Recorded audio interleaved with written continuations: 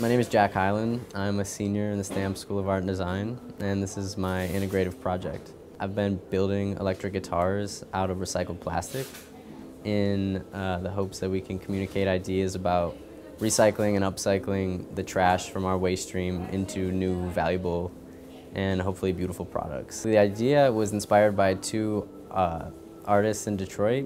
One's Thing, and it's a group that creates art from recycled materials.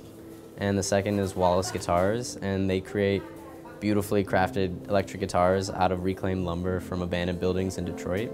So I wanted to fuse those two ideas into something that's cool and new. So basically, I take recycled plastic and I'm shredding it on a paper shredder that I modified that now can shred plastic. And then I melt that into a mold, a square mold, and then I carve it out of that square piece of lumber with a CNC router. And then from there I finish it by hand, and then I construct it into the electric guitar body. The offcuts and the waste and the sawdust and everything can actually be collected, remelted into the next board for the next guitar. I'm interested in plastic recycling because there's just an abundance of plastic on the planet right now. And the way that I observe it is kind of as a natural resource that humans have created.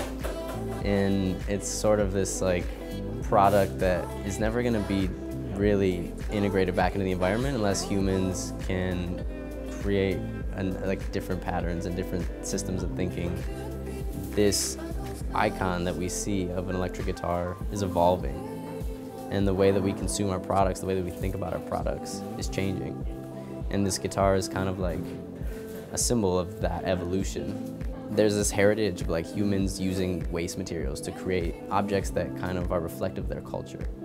When I'm thinking of this project, I think of like the first musicians on the planet who created music with like animal bones and skins and plants. These things that were just available to them. This project is trying to reconnect us to that creativity of using what was left over to make something that is reflective of our culture. We're trying to take the waste materials of our society and use them as like the input for creating new culture.